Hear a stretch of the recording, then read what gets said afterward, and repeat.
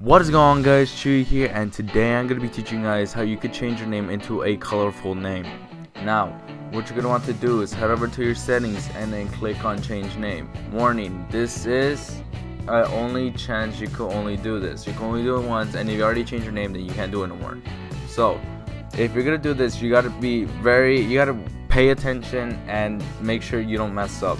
So, you're going to make a left arrow, I guess you could say, and you're gonna click C, and then once you click C, it disappears, and then you could choose a number from 1 through 9, and it has all different kinds of colors. And I gave my friend dark red, so dark red is number 9. And then once you actually put the number in, you're gonna make a right arrow, and then to close the color, and then you're gonna type in the name. So my friend's name is Superman, but I'm gonna put super because it doesn't fit. So you gotta choose a specific maximum size of the name.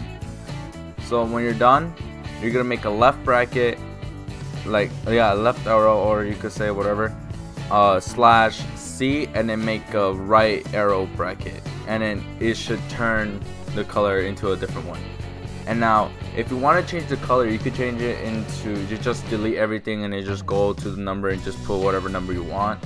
But this is actually very easy and it's very simple to do. It's just hard to explain through text or anything. It's just really complicated due to it's gonna make the text go to the color, say like, oh, use this, it's gonna change the color and everything.